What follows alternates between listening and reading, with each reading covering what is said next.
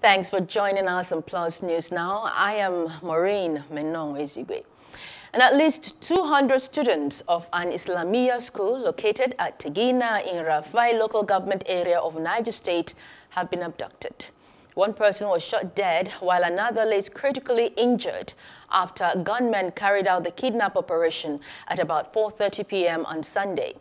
Details of the attack are still sketchy, but according to sources, the Islamiyya school is not the unusual Shagaya boarding Islamic school, but a conventional one where parents send their children on a daily basis for the purpose of acquiring Islamic education.